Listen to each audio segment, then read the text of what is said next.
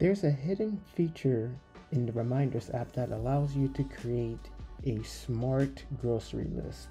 So we open the stock Reminders app and you tap on Add List, and under list type, change that to groceries.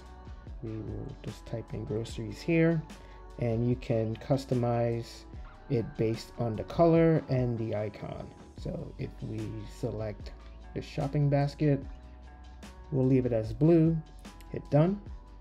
So now we are on our grocery list. And if we enter Apple, for example, hit return, then you will automatically see a category called produce. So let's add a few more. So kale, we'll do carrots,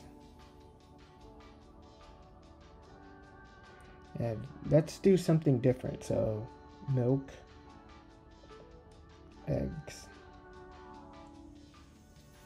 and you can see that how each new item is categorized within its own section. So if we hit done, and we have our groceries list.